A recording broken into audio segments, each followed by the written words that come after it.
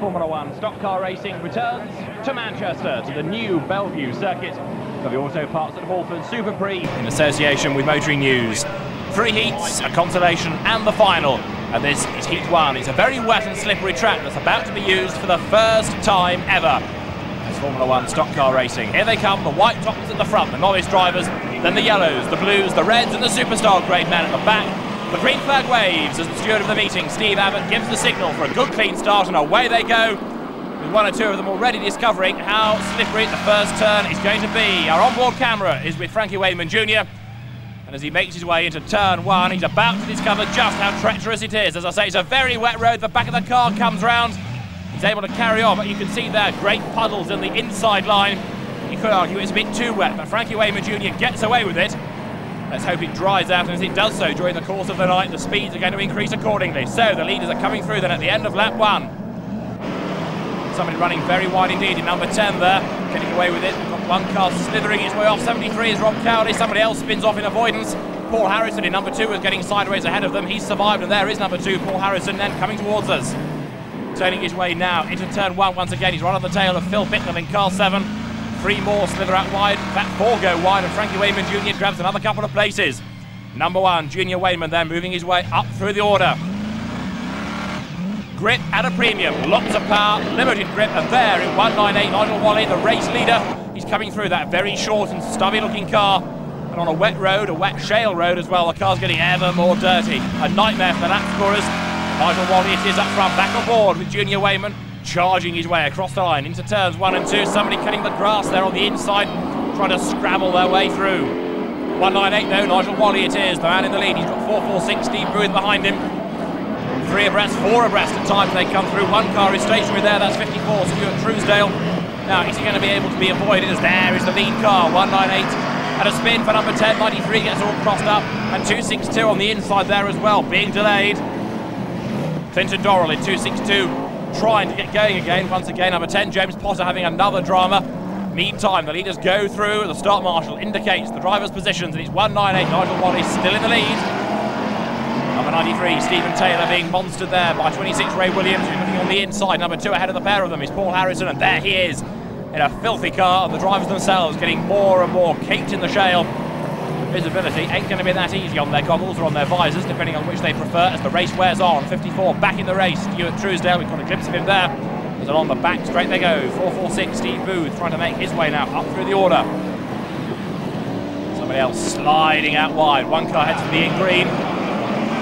Across the line they come. 262, Clinton Dorrell under pressure there from car number 2, Paul Harrison, who goes diving up the inside. There's a bit of leaning going on. 26, Ray Williams gets pushed out wide. 391, Andy Smith up the inside as well. And 21, Mark Gilbank going with him. Mark Gilbank in 21 on the inside, but the door closed. 391, the very forceful Andy Smith keeps the place. And looking up there, 21, Mark Gilbank.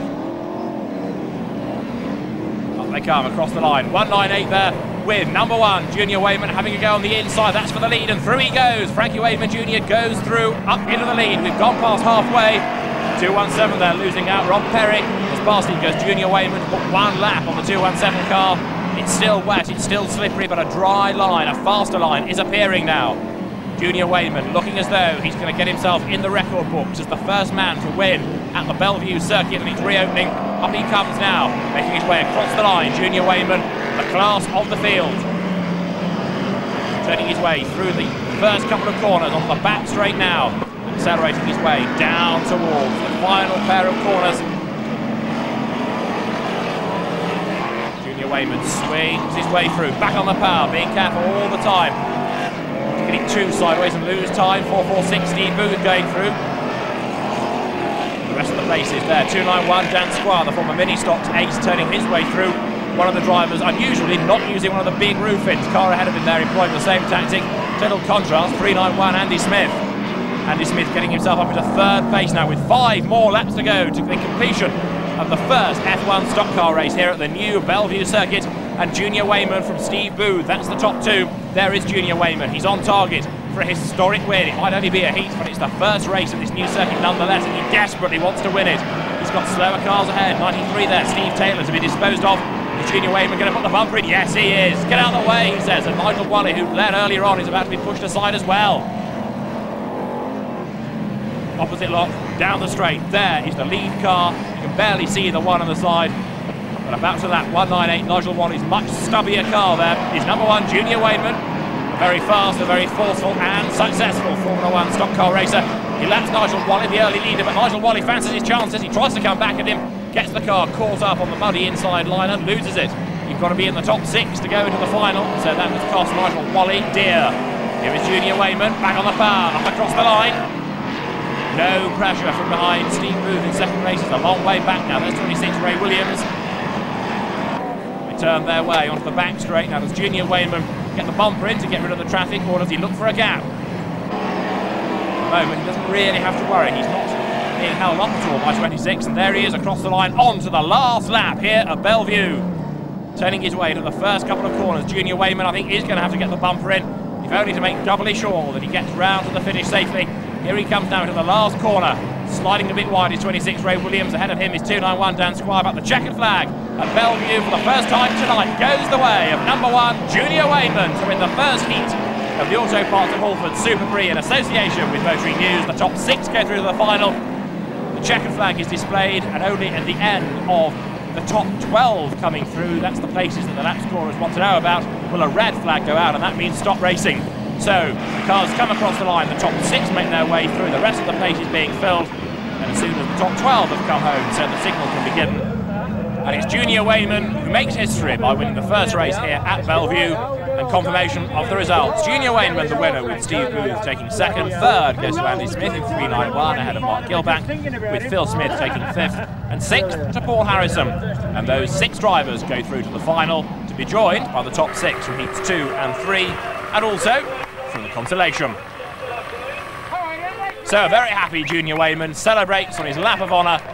An enormous crowd here at Bellevue to witness history in the making. Heat 2 here at Bellevue for the Brisca Formula 1 Stock Cars Super Prix is under suspension. Colin Nairn in 280 lost a wheel.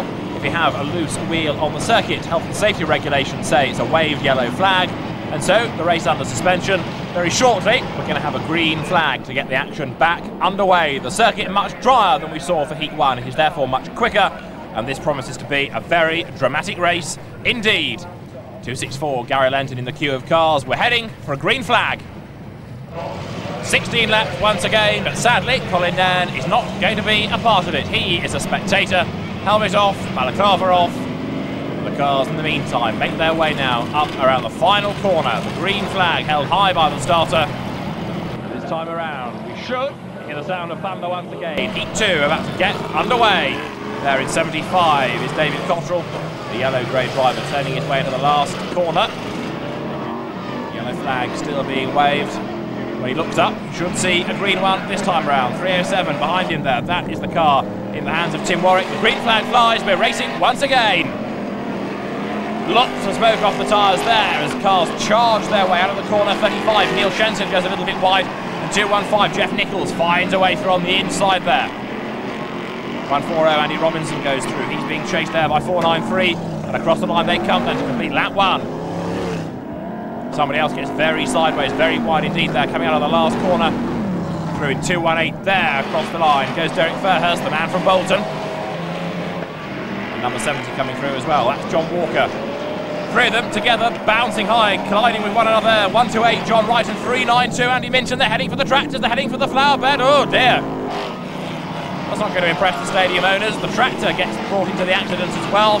Sponsors' hoardings take a tumble. The flowers are churned up, and I don't think either of those cars is going to be able to rejoin. Even if they do, they'll have lost so much time. So we lose Andy Minton, we lose John Wright. We're about to lose 407 Craig Smith as well, who gets pushed wide there by 53 John Lund. Derek Fairhurst goes through in 218.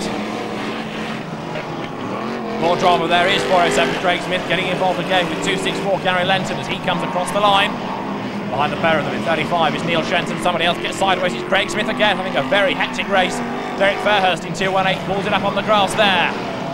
In the background, 75 coming through. That's David Cottrell. He's getting himself to the head of the group now. Ahead of him going through is 493. Meantime, the leaders come across the line.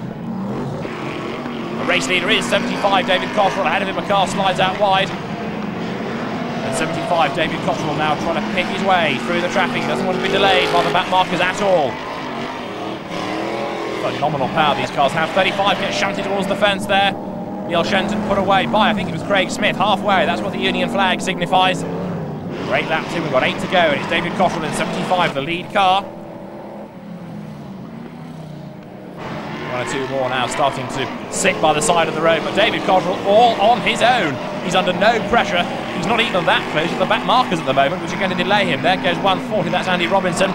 He's tucked out behind 307, Tim Warwick, a rather sideways yellow top car in the background, I'm afraid, loses it and slithers onto the infield. But 75, David Cottrell aims to win this second heat and get himself into the final, and he looks odds on to do it at the moment. Here he comes up across the line. It's looking easy for 75, David Cottrell slides his way into the first turn, passing the stricken 136 Steve Jacklin car. He gets himself ahead in the process there of 307 Tim Warwick. 98 Les Spencer coming through in second place. There's 140, Andy Robinson getting in the way a bit now of the race leader. As we look on the outside, never mind trying to get past him, push him out of the way, that's what the bumper's for. And David Cottrell does lead on 140, and Andy Robinson drifts wide. Up through the traffic then comes the yellow car of David Cottrell. Still chasing after him in second place is Les Spencer. We've got John Lund up into third place now, 53 Lundy charging up through the order. And David Cottrell goes through across the line. 140 is a lap behind him, but David Cottrell under no pressure. Here he is now, up towards the last couple of corners on the lap. Into turns 3 and 4. Gets the power down, the back kicks its way out. Ever so dramatic, these cars with 3 laps to run. Thundering his way across the line, David Cottrell out on his own. We've got Matt Bennett up into 4th place now, 5th and 6th, Jeff Nichols, and then David Nichols completing the top 6. They are going to be the drivers to qualify for the final. But it's still Cottrell, Spencer and Lund, the top 3. There goes the leader, 2 now laps to run. Passing Steve Jacklin's car once again, stricken by the side of the road. 215 going through Jeff Nichols, that's the 5th place car. He might lose a lap if he's not careful. There is 75, David Cottrell turning his way through, lots of oversteer, gets the power down, drives out of the slide, and across the line he comes with 1 lap to go this time. 75, David Cottrell turning his way now out of the left-hander. Boots it down the back straight. Another left-hander, turns 3 and 4 combined, and then up across the line, heading for the checker flag. He runs out wide into the very slow shale there that's all gathered on the outside line, but it's not really a handicap, so much was his lead.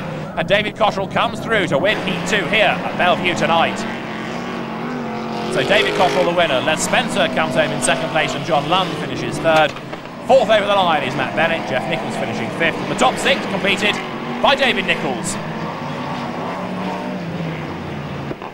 With the places filled, the red flag will go out in a moment to end Heat 2 here at Bellevue. Another 6 drivers into the final. Heat 3 is coming up. Here at Bellevue for the auto parts at Halford Super Prix is about to get underway. It's 16 laps, the top 6 go through into the final. If they don't, they go into the consolation. They do have another bite at the proverbial cherry, but they want to get through by being in the top 6 in this race. Down goes the green flag. 19 it is, Steve Baxter, who grabs an early lead. It's much, much quicker now, the circuit, than it was at the start of the night. It's rather dusty now, it's certainly much less slippery, and therefore this is going to be a very fast heat indeed. 83 going down the back straight there is Teddy Williams up behind James Garrow. In 72, 137, Andy Jacklin spins it away, he gets back on the circuit, and in so doing brings all the slippery shale with him. You can see with all that power how difficult it is to keep the car under control. 477 coming across the line there, one of the red-grey drivers, that being Mark Brightmore. There's a spinner, there's a car going the wrong way. That's 289 who rolls it backwards out of harm's way. 289, Alan Bedford going no further. 488 going through Andy Turner. There's contact going on behind him as well. Into the fence goes Andy Turner. He's joined there by number 8 Mick Harris. 76 Mickey Preston moving his way up through the field now. So you can see the speeds now having a real effect on the amount of cars going off the circuit. The amount of contact increasing as well as the drivers now getting the speed up. They're feeling a bit more confident to put the bumper in as 185. Lenny Smith slides into the first corner and very nearly took Ken Hopes with him as well. If we can get Ken Hopes and John Lund in the same race, we can go for Lund of Hopes and Glory if we really try hard enough. Contact there, 383 Dave Johnson getting involved. The car briefly airborne, he gets away with it. He's got 180 Ray Witts, the former Hot Stocks and V8 Stock Cars champion, on his tail. And Ray Witts now saying to push him out of the way. Nose to tail, those two. Ray Witts in 180, the Star Grey driver slides a little bit, but there's a gap presenting itself on the inside. Does he need a second invitation? No, he does not. Ray Witts boots the power, gets through on the inside. 477 going through there behind him. Mark Brightmore recovering after running wide earlier on. 180 Ray Witts going through. 383 then Dave Johnson runs wide. 137 pulls off there and tucked up behind Ray Witts is 318. Rob Speake, a former multiple Formula 2 stock car world champion, national champion, British champion, you name it, Rob won it. And this is maiden full year in Formula 1. 19 though is still the man in the lead, Steve Baxter. The white roof driver goes down the back straight, locks up there. You can see the front wheel grabbing, turning his way through the last corner and about now to accelerate up across the line. Being chased in the process there by Lenny Smith in 185. 212, Frankie Wayman Sr. And he's got Mickey Preston right on his tail. And Mickey Preston going for it on the inside and through he goes. Mickey Preston in his second year of Formula 1 stock car racing.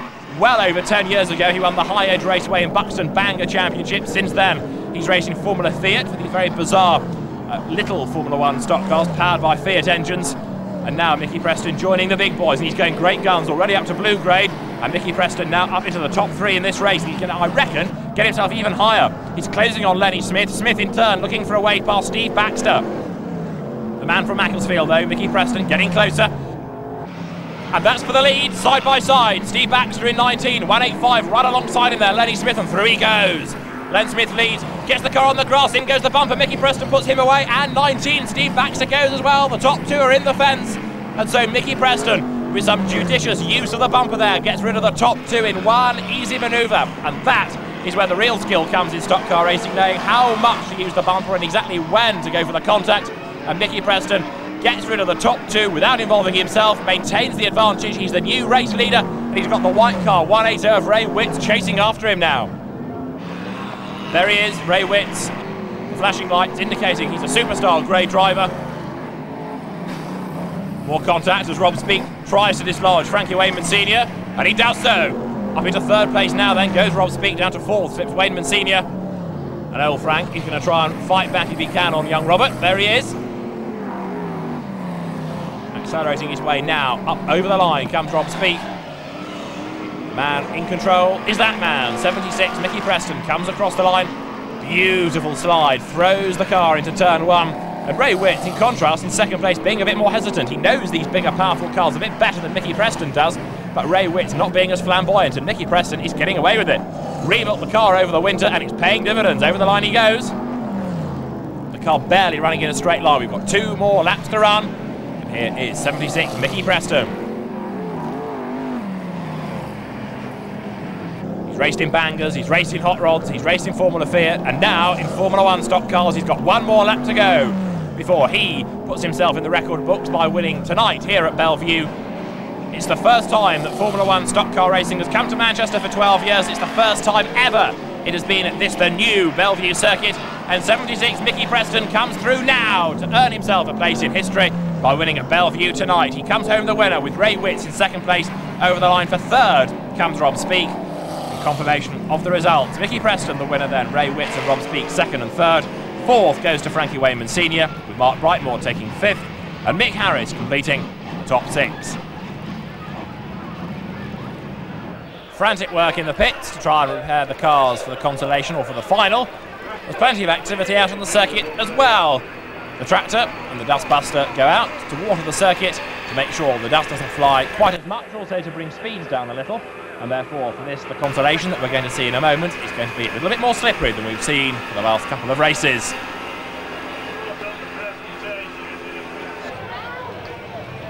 A huge crowd here at Bellevue this evening, and the circuit has proved popular with the drivers.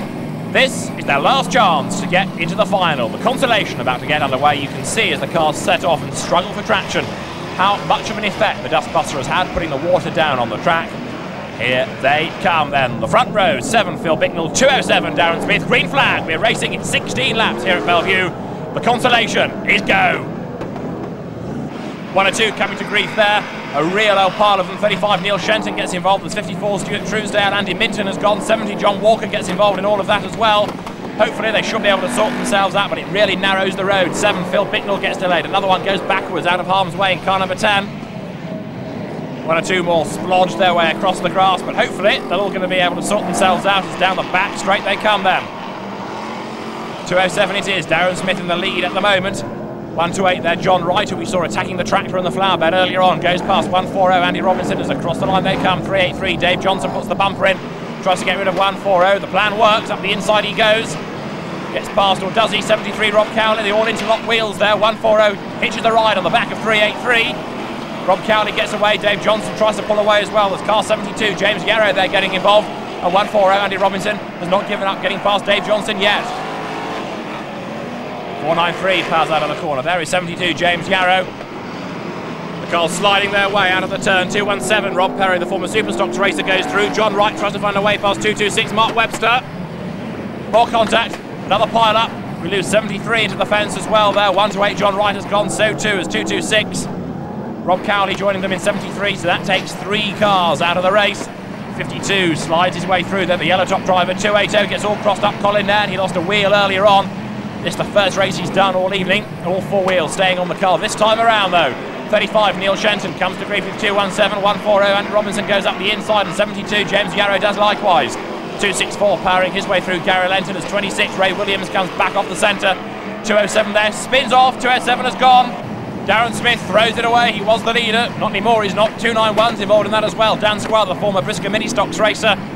207 is going to be able to rejoin, but it's a long delay and a short lap. 128 John Wright with a punctured tyre pulls it up out of the race. Not been a good evening for him. 291 Dan Squire gets involved there with 140. Past the pair of them goes Gary Lenton in 264. Down the back, straight up the way the drivers have to soar away at the wheel, hoping for traction. Keeping the car in a straight line, leaning on one another there. 264, Gary Lenton gets pushed wide. Up the inside there in 493. Through goes 185, Lenny Smith with 207. The recovering Darren Smith in there in 226. Mark Webster's back in the race as well. The car to look for though is now 262 because Clinton Dorrell is getting himself higher up the order, looking for the leaders. 185 there, which is Lenny Smith, gets sideswiped. The car slides his way through. Car number 7 slithers off the circuit there. That's Phil Bicknell. Big spin, avoids the marshals. Number 70, John Walker, gets himself airborne, crashes back onto the ground. James Yarrow gets past him in the very smart 72 car. John Walker is still sideways. 291, Dan Squire coming on behind him now. All over the grass there. Not exactly the ideal line. It shortens the lap, but it doesn't really do much to endear you to the officials. Another great pile-up. We lose this time 274, I think, in all of that, which is David Gaunt. 291, Dan Squire battling his way through. There he is, just ahead now of John Walker. There's 185 in there, Lenny Smith. 152, Neil Scotland gets involved with 26, Ray Williams, as they all try and rejoin. More contact, Dan Squire gets involved with Ray Williams. As he was trying to find a way past, he gets caught up in it. 262 though, Clinton Dorrell, the lead car, coming towards us. Tucked up behind the white roof of John Walker. There is the leader, 262, Clinton Dorrell gets it sideways. He's got 152, Neil Scotland behind him. Passing 307, Tim Warwick, there's contact as John Walker smokes the barrier, bang, in he goes. Certainly narrows the road for the rest of them. He should be able to rejoin. We've had a black flag being displayed for 280, Colin Nairn. Here he goes, 54, Stuart Truesdale, there's the leader, 262, Clinton Dorrell coming onto the back straight now. Looks as though he's going to be able to hang on to this lead as he turns his way now through the first turn. He's being chased still by Neil Scotland.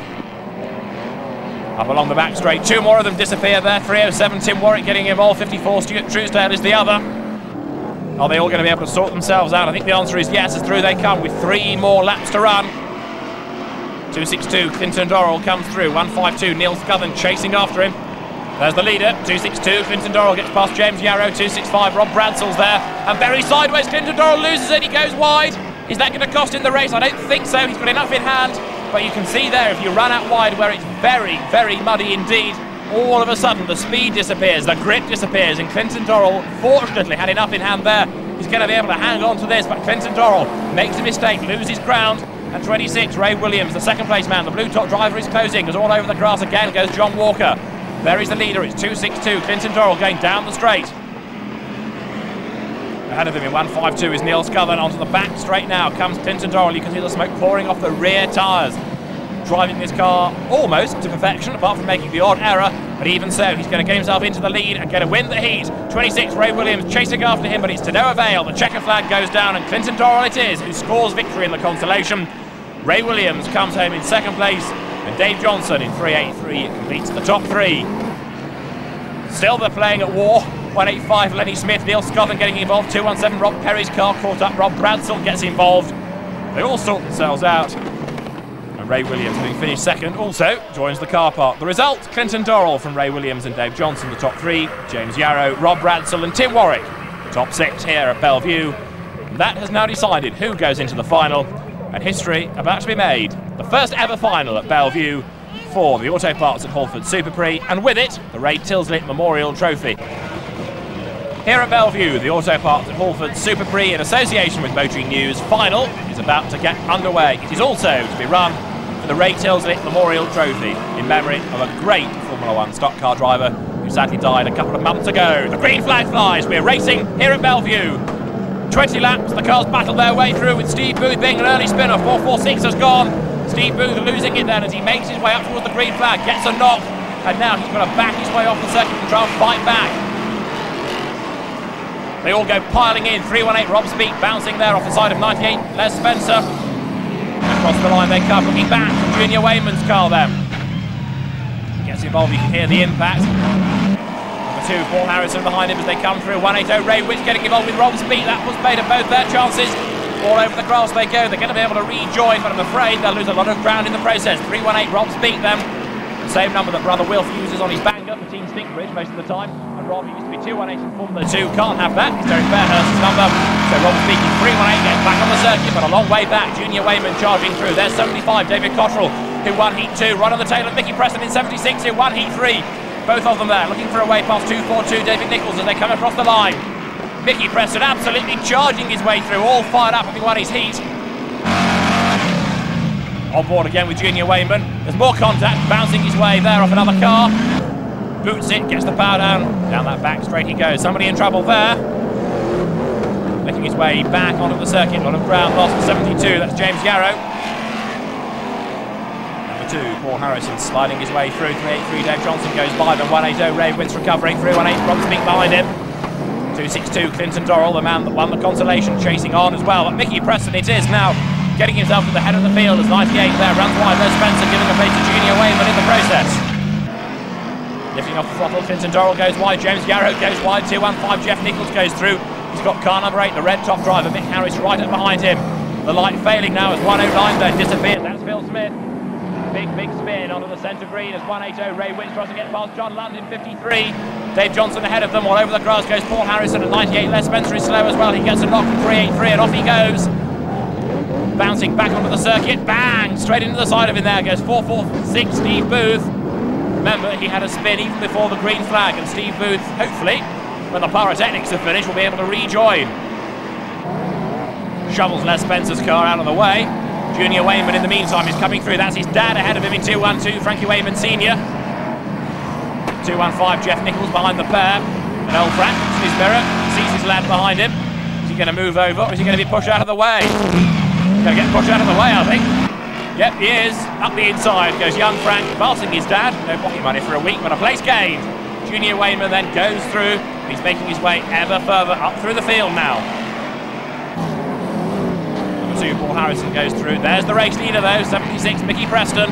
He's on target to win the first ever final here at Bellevue, and with it the Ray Tilsley Memorial Trophy, assuming he can maintain this gap and keep them out. We're on board with now Frankie Wayman Jr. at bay. He's just got past 307 Tim Warwick. Rumbles his way down the back straight, and there is Mickey Preston at work.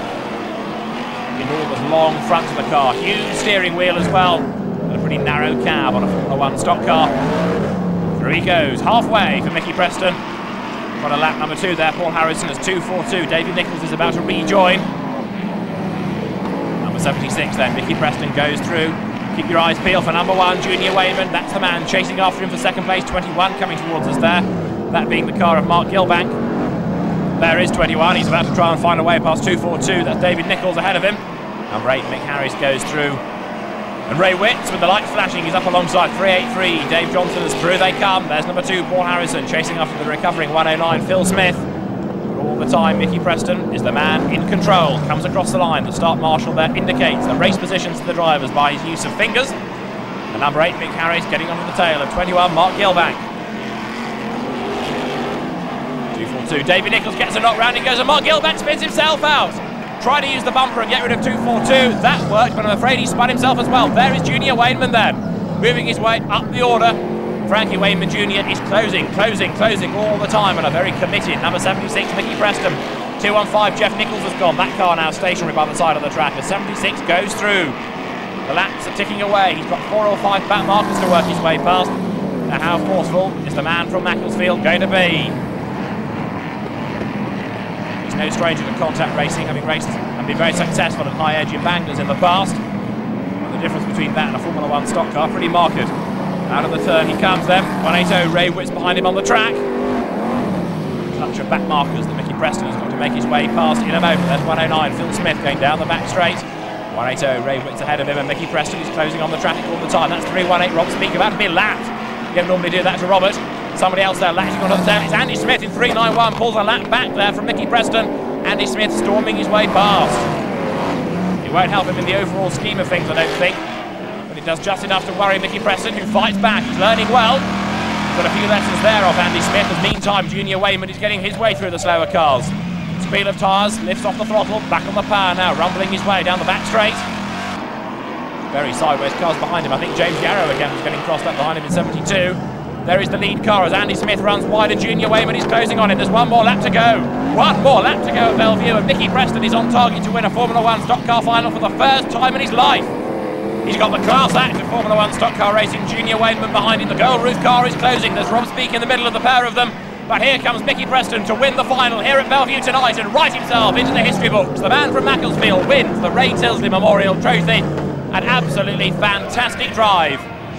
The first ever Formula 1 stock car final at Bellevue. And Mickey Preston not only wins it, but also his personal first ever F1 stock car final.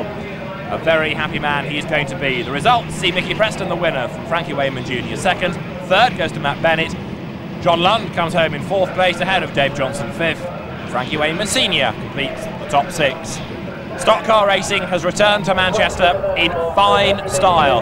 A very enthusiastic crowd have had a great night, many of them new to the sport as well. And that is exactly the sort of audience that is likely to come back in a few months' time to Bellevue when Formula 1 stock car racing returns after a very successful baptism here this evening. Mickey Preston celebrates a victory and he can be very, very proud. He's seen off the best in Formula 1 stock car racing at Bellevue tonight. To win the Auto Parts at Halford Super Prix in association with Motoring News, he's joined on the podium by Junior Wayman and by Matt Bennett. But with all the celebrating completed, it's time for a word with the jubilant Mickey Preston. Mickey, a great race, but he was closing right up at the end, wasn't he, Junior? I didn't have a clue. I didn't know who was there. There was a lot of back markers and I just didn't know who were there. Now, your first Formula 1 final win and the Ray Tilsley Trophy as well, a very historic moment for you. Yeah, very happy, very pleased with it. Must be because I've painted the car. Yeah, it looks very smart. What have you had to do to it over the winter? Just about everything. There's only the back axle that I didn't take the back axle off and it didn't take the engine out. Otherwise, everything's been taken off and put back on. Now, what about the track? First meeting here, looks good. Yeah, it's very good. It's tricky, very tight, but very pleased. Very good track. You had a good night? Yeah, excellent.